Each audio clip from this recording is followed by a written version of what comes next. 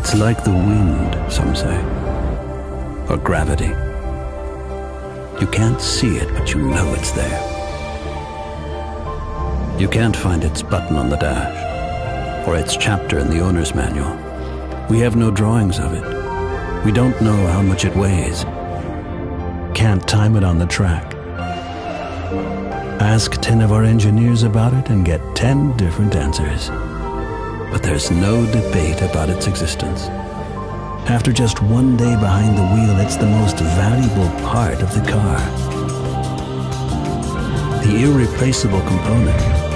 The thing you love more and more with every passing mile.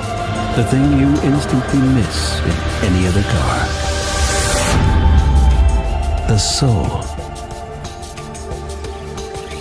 For reasons mysterious and many, every Porsche ever built has one, and always will.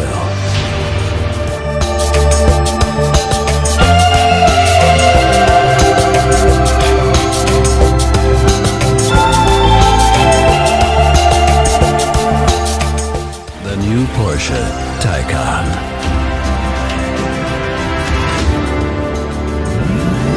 Soul electrified.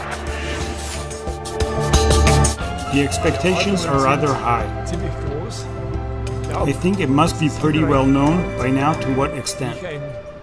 I do not like electric cars, but that shouldn't prevent me from testing it in a fair way and to see if the car handles well.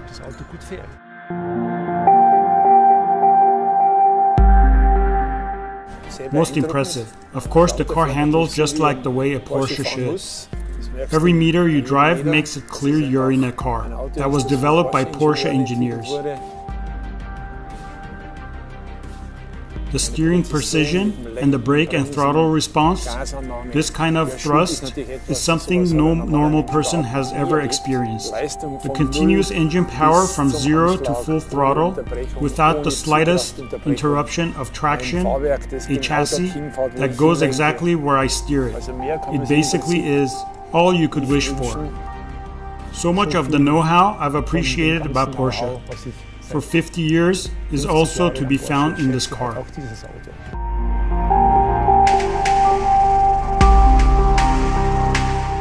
In the case of this car, it really is true that tears of emotion flow horizontally. Unbelievable.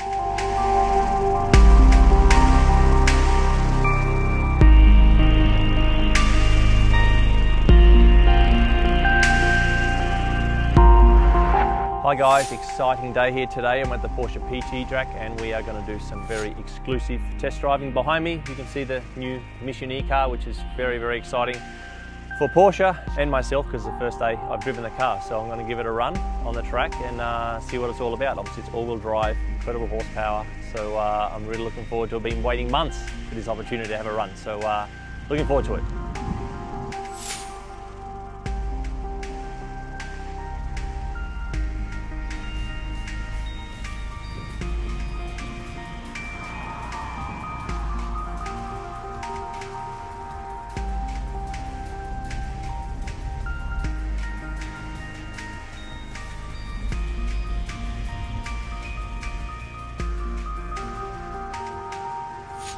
Fair to say, as usual, they've done a good job.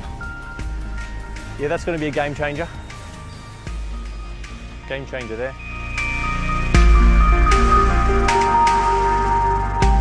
So, test drive complete, and I must say, as expected, very much a gorgeous piece of machinery. The guys done an incredible job.